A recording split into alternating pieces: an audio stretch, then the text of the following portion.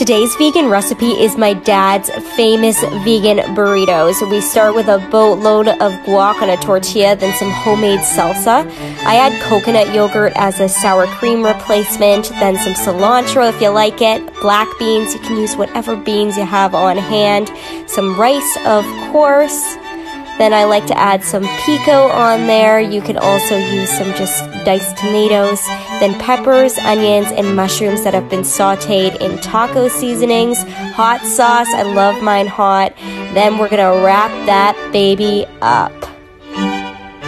My dad likes to throw the burritos on the grill. They get some nice grill marks and nice and soft on the inside. Slice it in half, and oh man, this is delicious, guys.